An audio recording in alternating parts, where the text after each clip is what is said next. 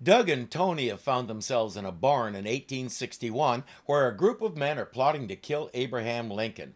It's February, he's on his way to his inauguration, so he's not even president yet. But the leader is a follower of John Brown, the abolitionist who not only called for violence to wipe out slavery, he engaged in quite a bit of it himself. He wasn't above simple murder, and he ended his life at the end of a rope for it. After that, it didn't matter what he'd done, his disciples had a martyr. And disciples like this guy were ready to march in John Brown's holy name. Lincoln is coming through Baltimore on his way to his inauguration. We will have the opportunity to kill him within the next 12 hours. His brother Matthew said Jeremiah there was with John Brown at Harper's Ferry. If he was and he's still alive, he ran away. Pretty much all the men that stayed with Brown were killed. He took over a federal armory with the intention of arming the slaves, then leading them in a revolt. Except the slaves didn't show up. Only a relative handful joined him, and the whole thing was a fiasco that led to his downfall. PR, dude. Gotta get the word out that you're doing this and find ways to get people excited about it. You can't book a great concert, not tell anybody about it until the day of, and expect a huge crowd. People have stuff. You have to plan for the stuff. He didn't plan for the stuff. Seems to me I remember reading about an earlier assassination attempt against Lincoln. I'll program the history computer. Those guys have a different problem. They just watched Lincoln's assassination at Ford's Theater, but the computer says it's February 1861. They're trying to figure out why. What do you make of it, Ray? How could we have picked up that earlier time zone without Tony and Doug being there? I don't know. The obvious connection is through the two separate attempts on Lincoln's life. But it's almost as though the tunnel is making its own projection, independent of the probe on Doug and Tony. Oh, you finally noticed it's been doing that? By killing Lincoln here in Baltimore, the Southern secessionists will be blamed. And in revenge, the Northern states will invade the South. And the cancer of slavery will at last be rooted out. Maryland was a slave state, and Baltimore was considered dangerous for Lincoln. But this guy is an abolitionist. An abolitionist with selective morals, I guess. Not only is it all right to murder a man, it's all right to start a war based on a lie, as long as it's for a righteous cause. Glory, glory, hallelujah. Ah, we're gonna stick it to ya. No, Carver. I want to question him. Scott, get after the others. Carver, get a message to the train dispatcher. Order him to stop the president's train at the old depot here in Baltimore. I'll meet him there. Yes, Mr. Pinkerton. That's Alan Pinkerton of the detective agency that still bears his name. He was head of security for the president-elect's trip from Illinois to Washington. And General Kirk is correct. There is a record of an alleged plot to kill Lincoln in Baltimore. It wasn't nearly as dramatic as what we'll see here, and a lot of people eventually came to believe the whole thing came from Pinkerton's paranoid imagination. We have no way to know for certain, so let's see what this version of the story looks like. While he's interrogating Doug, Tony has no idea what's going on.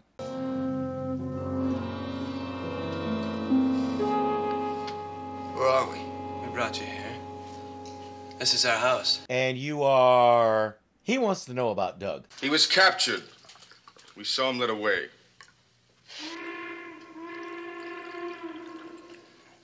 Just a morning train. We don't live too far from the tracks. Can we get to Doug?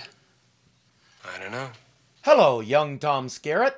He was still making his way into the acting world with small parts. He would finally start gaining a little fame as the forgotten member of the MASH movie, Duke Forrest.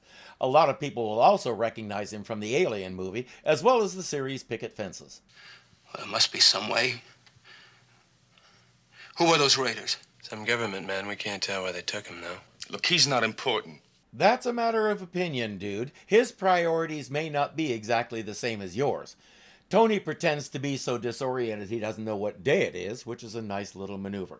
And we find out about the other member of this jolly little family. Still asleep. We'll have to keep our voices down. Our little brother, he's only 11. His name is David, which I have to admit is a good and noble name, but that's not important right now.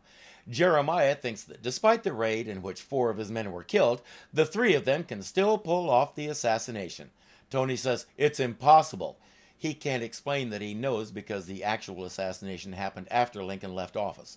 Nothing's impossible. John Brown and just a handful of us took over an entire arsenal. And if a traitor hadn't exposed us, we'd have gone on to rally the entire nation to our cause. That's a nice bit of revisionist history. He couldn't even rally the locals, much less the whole nation. That was his downfall. Jeremiah there seems to think he's John Brown's heir apparent or something. Worse, he seems to think that's a good thing. I made this. It's a timing dial.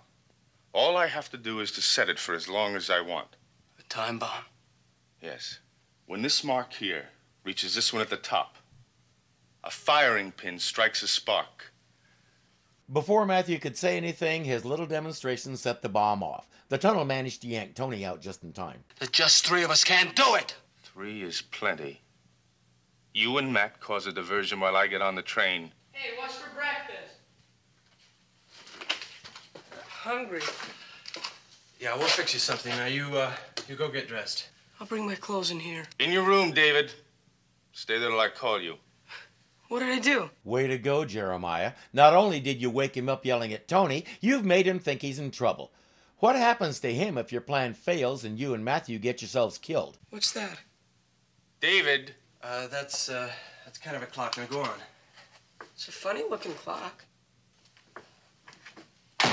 David doesn't know about any of this. They've done their best to keep it from him. I repeat, what happens to him if you two get killed or arrested? Have you even thought about that? I may as well go ahead and express my frustration now. Nobody's going to ask that question.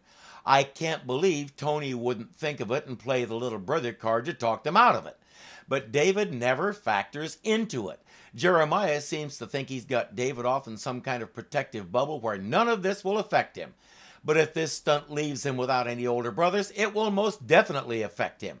It annoys me to no end that it will never come up. Nobody asks, what about David? Take it from me, a David should never be neglected or overlooked. Well, there definitely was an assassination attempt in 1861. Here's an editorial from the New York Tribune, February 25th, 1861.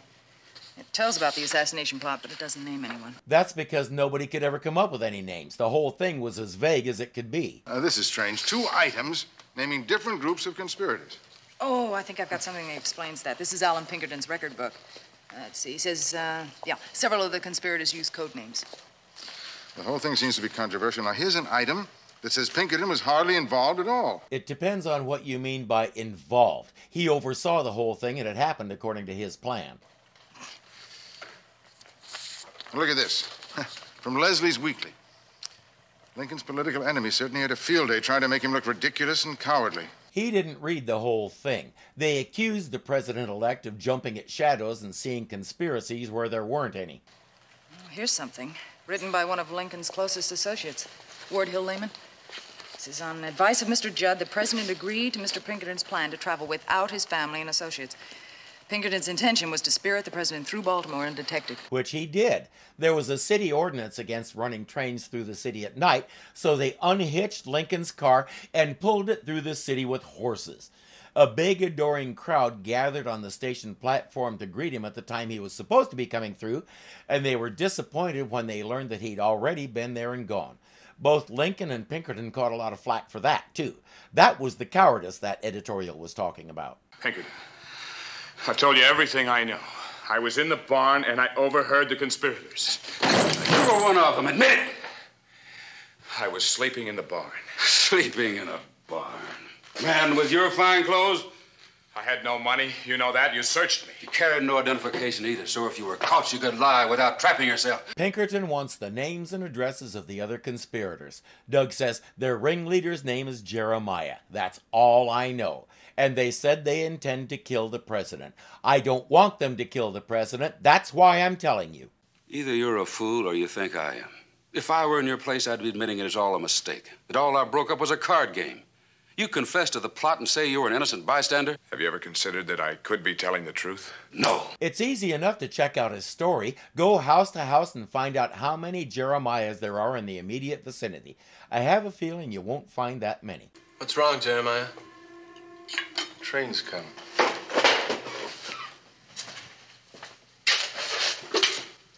No train's due here for a couple of hours.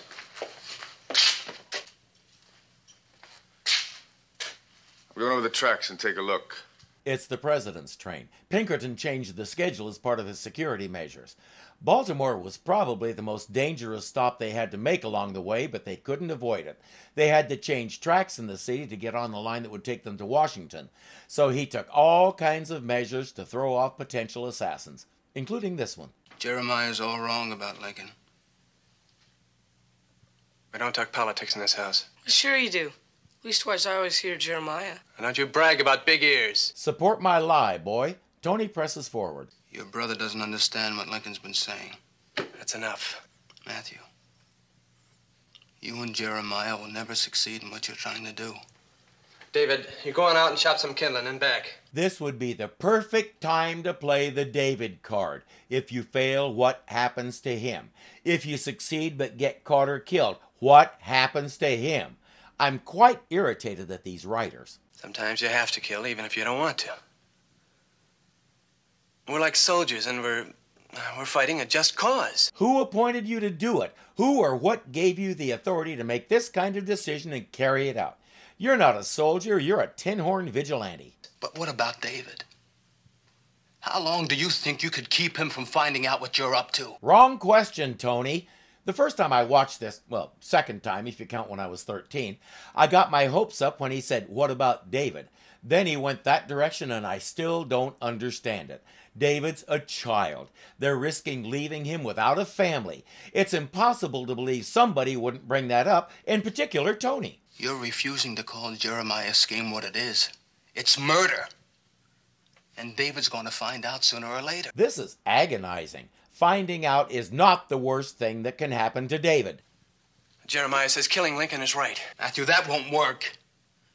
Look, just because Jeremiah's giving the orders doesn't make you any less responsible. If you help him try to kill Lincoln, you'll fail, I'll tell you that. But you're going to feel like a murderer the rest of your life.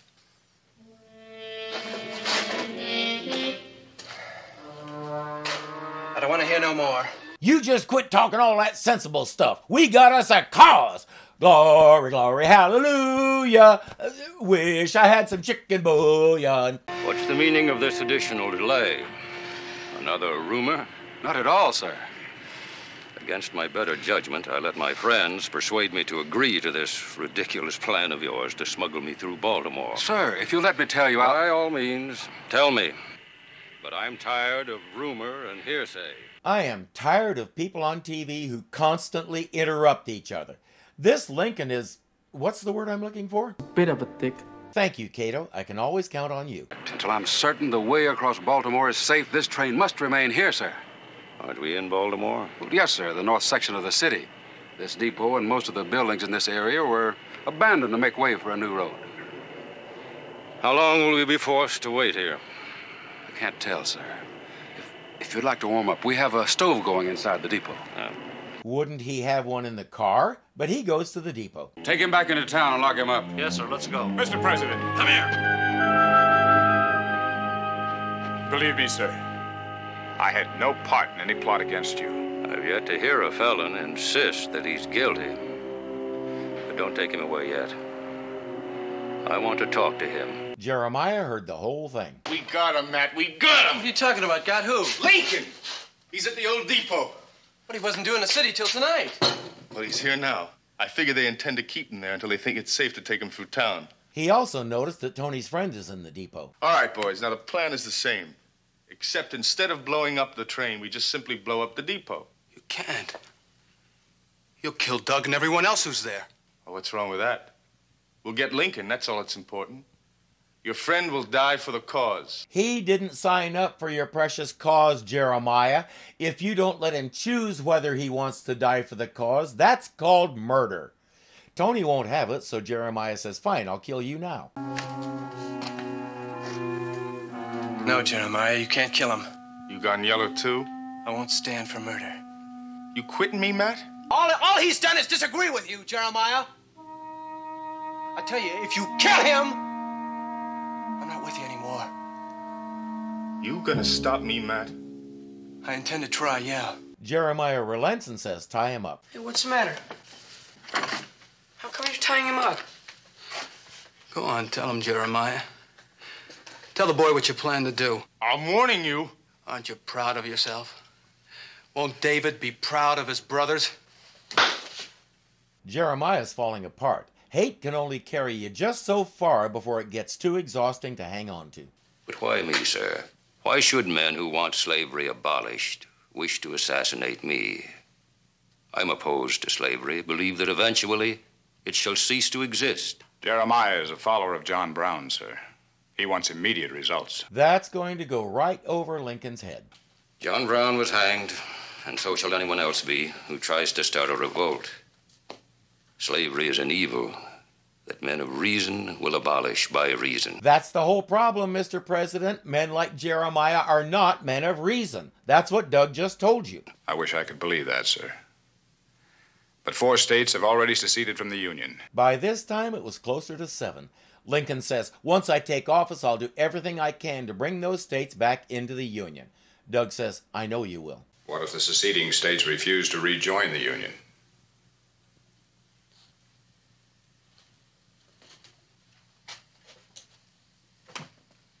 You've a way of speaking that suggests you have an insight into the future. Doug says, I do. Lincoln says, okay, let's hear it. You'll... Not about me. The nation. Will the Union be standing a decade from now? Yes. Even a century after the decade, this nation will still be thriving.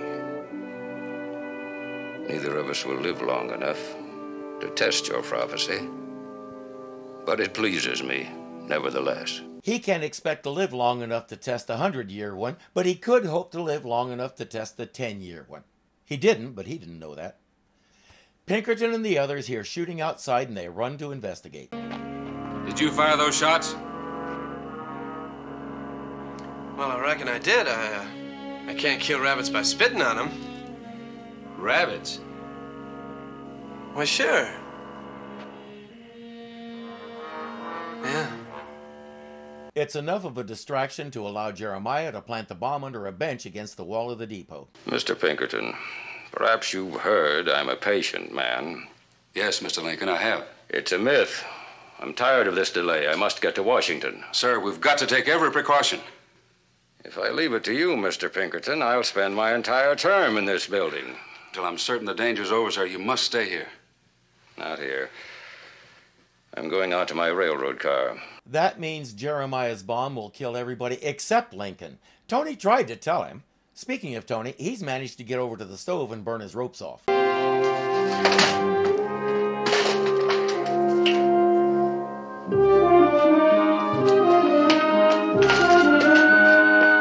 I don't think he noticed that he opened David's door. Jeremiah and Matthew are sneaking away from the depot. The bomb is in place, but they don't know Lincoln isn't going to be in the depot now. Stop that train! There's a bomb! Stop that train!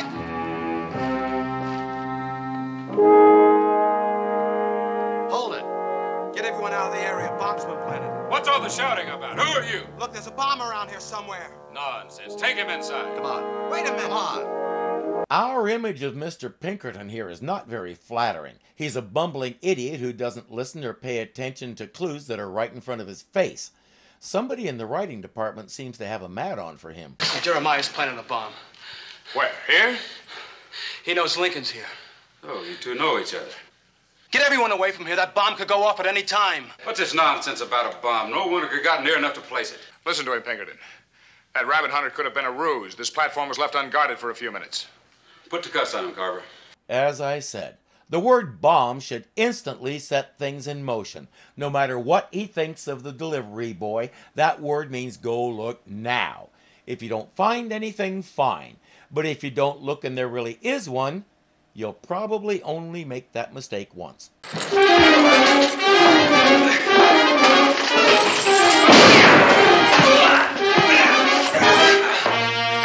Doug needs to work on that glass jaw, and head, and gut, and...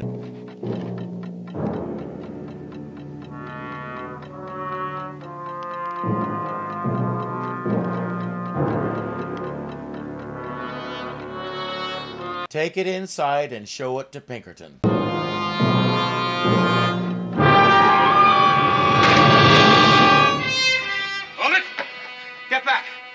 found the bomb. I just threw it over there. Just keep your mouth shut and move. Inside!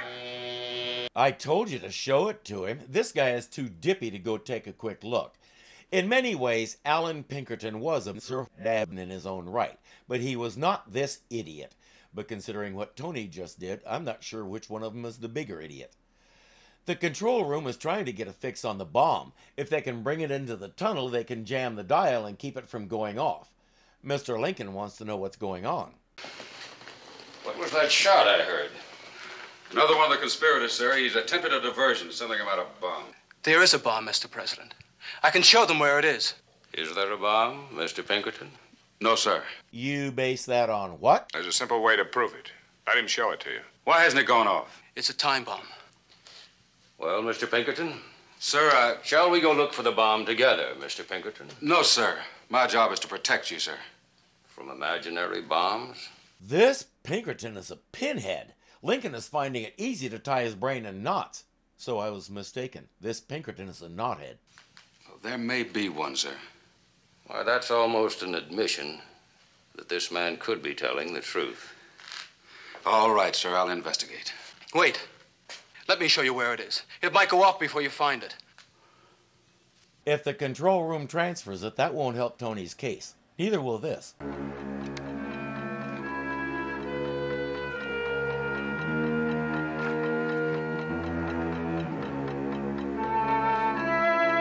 Matt? Jeremiah? Where are you? He's going to be helpful and give Jeremiah's clock back to him.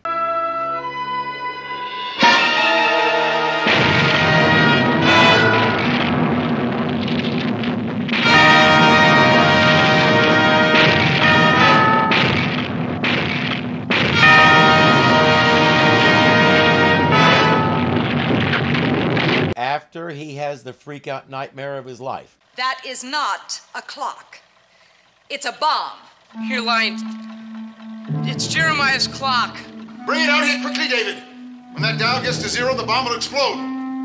David, please. Bring it out while there's still time for us to stop it. Please. He's too afraid to come out, but he'll try to jam the dial. His pocket knife isn't enough. Try one of these tools.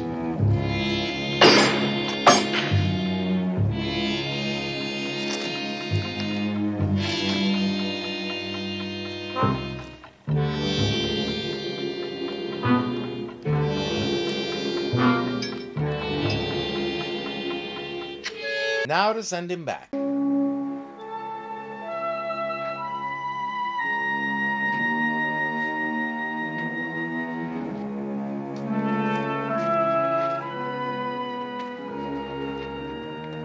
He would write it off as a dream, except for that tool with the handle made of... What is that stuff? Matt, Jeremiah. Sit down. Where have you been? I went down to the depot to find you. I saw the man who escaped. I ran to tell you, and then I found your clock. Clock? You found the clock? What did you do with it? Now leave him be, Jeremiah. They said it was a bomb. No such thing, David. One of the men said it would explode, but I stopped it with a funny-looking tool. He tries to explain how he was in a thunderstorm and then suddenly he was in a cave with some strange people, then another thunderstorm. I think he's the first person to go through the tunnel who actually noticed the explosions. And he was back after he stopped the clock. He left it by the horse trough. All right, you're going to take me... No, they said it was a bomb. It might explode. Do you want to get caught? And David with you? Let's get away. I got to get that. No, we failed. Maybe it's a good thing. You're wasting your breath, Matt. He's got the bloodlust now. You give up mighty easily, Matt. I'm going to get on that train and I'm going to plant that bomb. I don't need your help. I can kill Lincoln by myself. You want to kill Lincoln? Even if it means sacrificing his little brother's respect. Someday you'll understand. Someday the whole nation will be proud of your brother. That's all it is to you, isn't it, Jeremiah? Honor. People cheering you. You want to kill Lincoln has nothing to do with our cause. Nothing to do with what we believe. Take that to mean you're right. He storms out and Matt storms after him. And if they think David is staying behind, they don't know him.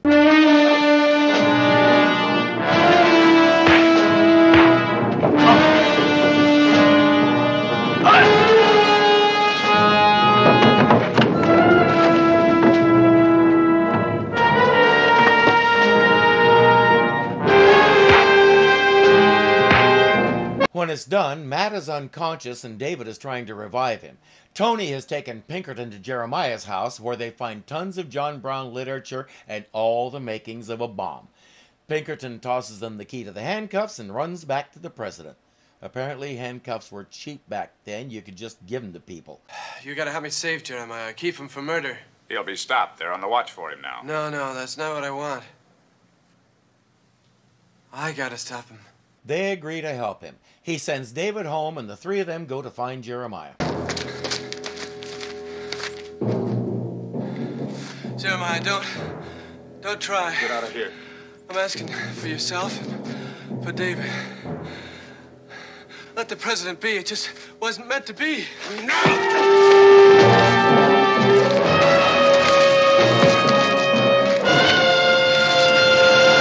I told you, he's got the bloodlust going. It's not about the cause anymore. It's not about Lincoln. It's about killing somebody. Right now, he doesn't care who. Lincoln's presence is a handy excuse.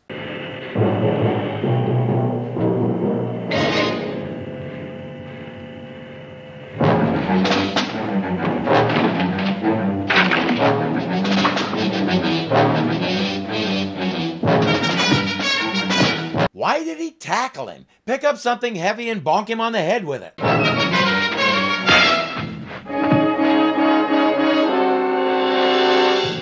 For the cause! Glory, glory, hallelujah! Now your face is turning blue, yeah. All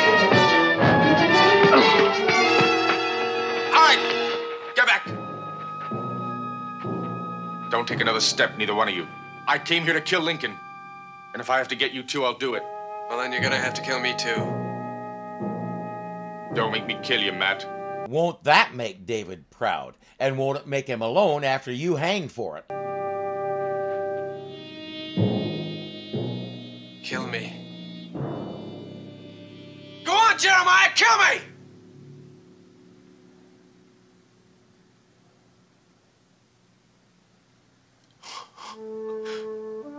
I can't. The bloodlust is gone. As I said, hate can only carry you so far.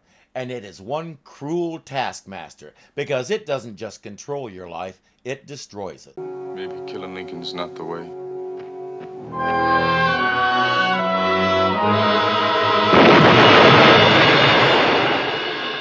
There's your evidence of a bomb, Mr. Pinkerton.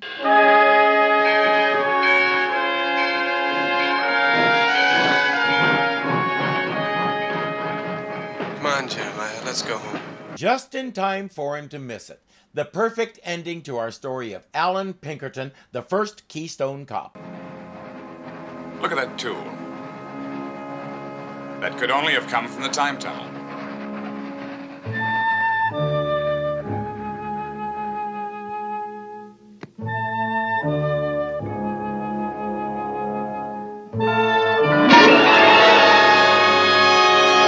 Did they take the plastic-handled screwdriver with them, or did it stay behind for inquiring minds to ponder? Maybe David can keep it and analyze it and become a great inventor.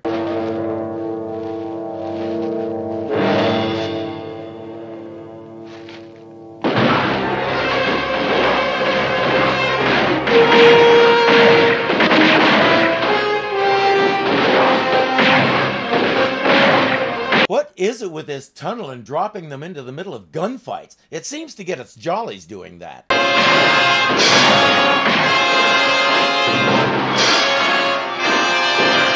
It also seems to enjoy giving them less than stellar landings.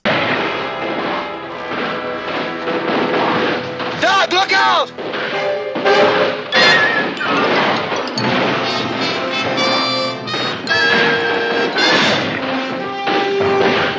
With some cover from the fort, they break free and make it to the gates.